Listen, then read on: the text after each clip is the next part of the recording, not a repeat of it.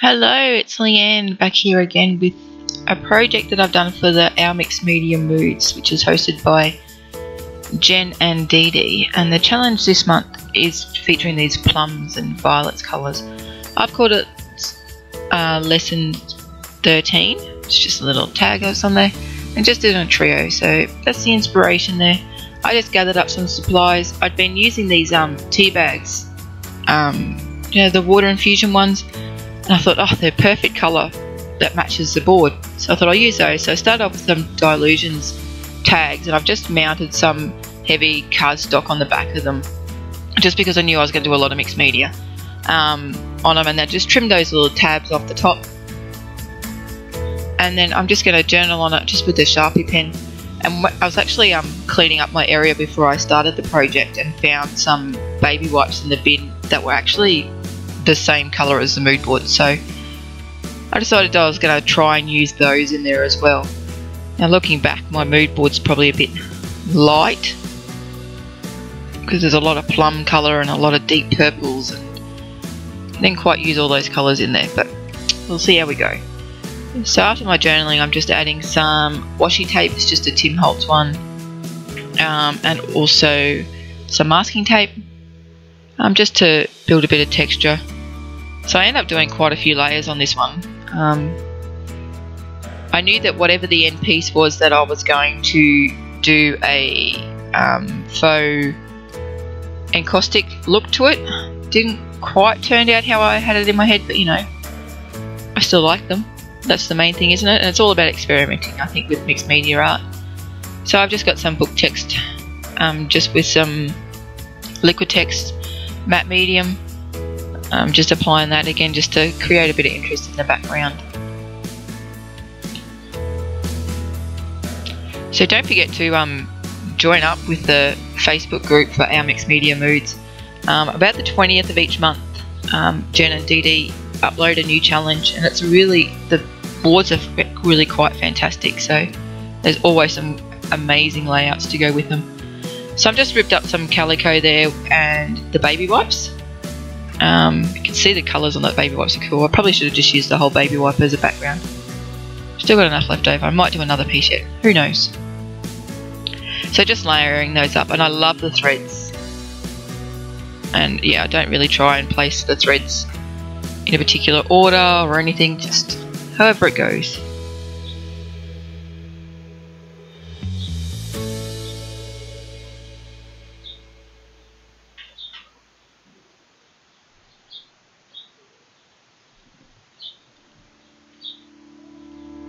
I must admit these colours aren't really my colours. I don't work with purples or pinks very often, so it's a bit different. So then I decided that I wanted to cover the whole tag with just a light gesso wash. So I've just got some of the Atelier primer gesso. I really like this, it's really thick, but then to do this you have to I do add a bit of water into the mixture just to really thin it down.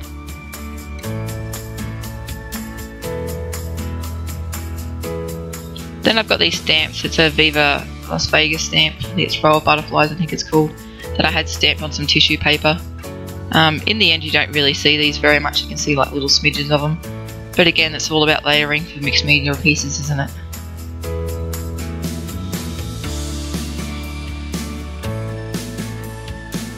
And then I just got some, it's a Willow charcoal out, just to add some lines. And then these are the tea bags. As you can see, they're quite, like, they look pinkish, but then as soon as I've added the wet medium to them, they actually go a purple colour. You know, but we'll work with that. Just adding some more of the washi tape again to it. And then I'm just going in with my favourite, the DecoArt Crackle Paste, just to add a bit of extra interest to the piece. And I get out Lindy's Stamp Gang Magical Shaker, and it's in the Magnolia Magenta Gold, which is a really lovely colour.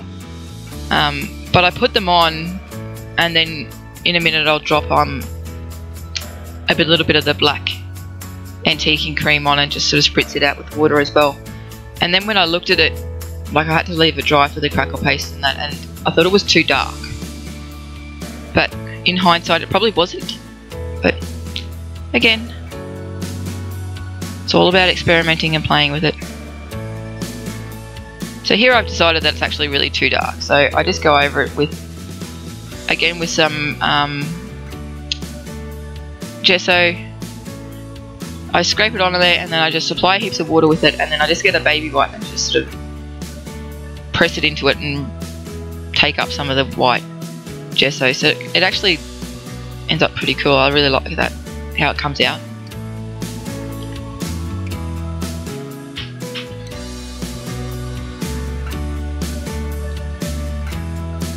So I'm just going in and I'm just going to add some more journaling. And then partway through the last one, my actual pen runs out of ink. It's typical, really. But that's alright. It's still there.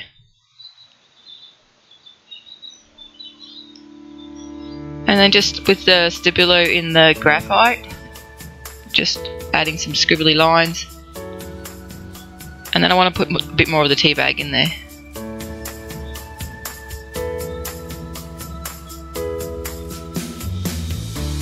And this time I'm going to adhere it to the piece with the Crackle Paste again.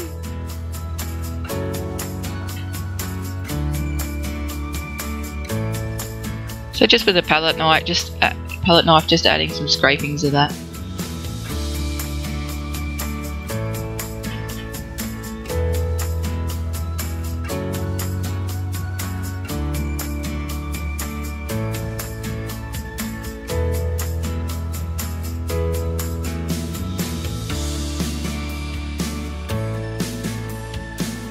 And then adding a little bit more washi tape and a little bit more masking tape. Some of the elements, sometimes I find I lose what I like in the piece, so I just bring them back in. So that's basically what I'm doing, is I really like the washi tape look, and so I'm just bringing it back into the piece.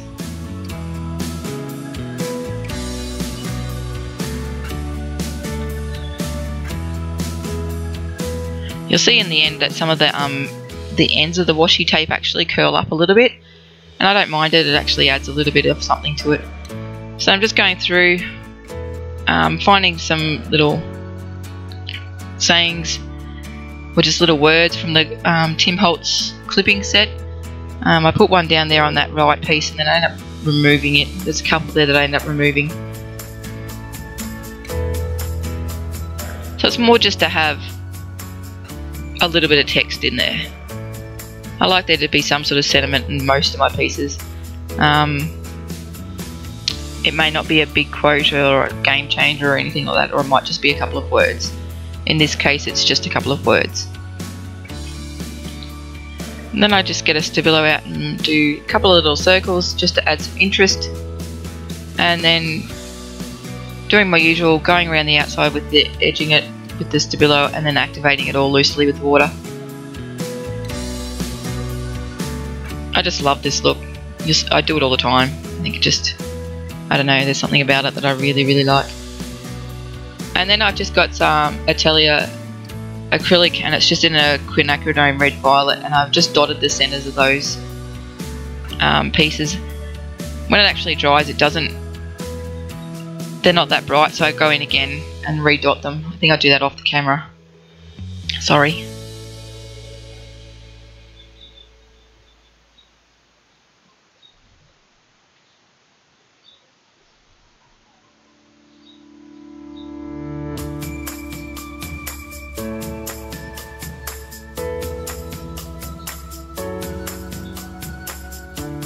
I don't know why that went really bright. The sun must have come out. It's been so hot here lately. It's been not as hot as other parts of Australia, but pretty darn hot. So. And in the end, when I apply my mixture to the top to do the encaustic type look, I thought, oh, I'll have to leave this for overnight for sure. And I actually just sat it in the sun in my kitchen, and it was dry within an hour, which was pretty interesting. So I'm just darkening up a couple of those pieces. You can see how I've put those a bit more red, or that quinacridone paint in there. Then I've just got a mechanical pencil out. I'm just doing around the circles. Again, adding some more marks, and then I'll do a little square or rectangle around the sentiments as well. And then I actually decided that I wanted to do some stitching, so I just get out some thread. It's another one of these threads that have got a gradient effect to it, so it goes from a dark purple to a pink to a white. And I just go through and I just pre-punch some holes and then sew in some X's across the circles. So it kind of becomes the feature piece part of these this piece, and sort of moves your eye around the three pieces together.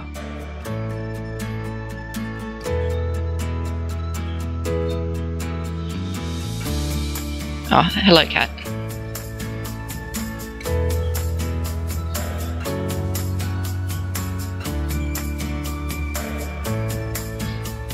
So these guys are almost done. I just get out some Liquitex ink, acrylic ink in the white, just do some splatters with it. And then I go to do this testing of this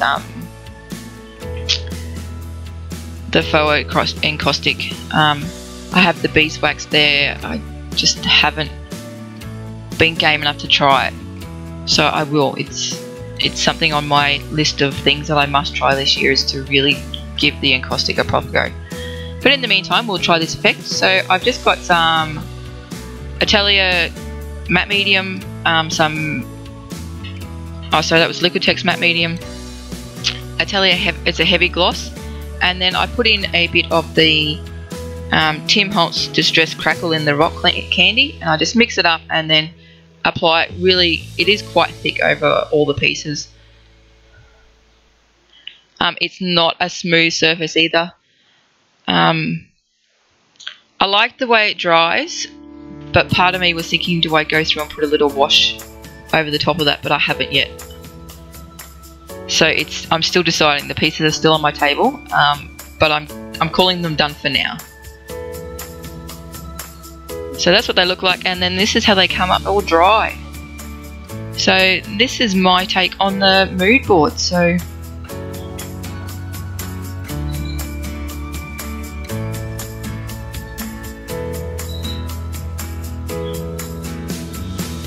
I love the layers, the textures, the little pops of colour that come through. With all of these pieces, the middle piece is probably my favourite, I think. I don't know why. I think it's the little bit of extra white that comes through on it.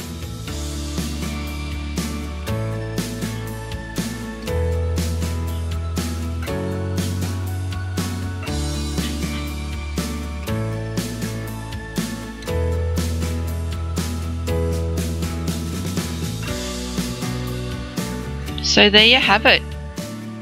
Head over to the Facebook, our mixed media group. Have a go at the challenge. I'd love to see what you guys come up with. And thank you so much for watching. Please like, comment and subscribe.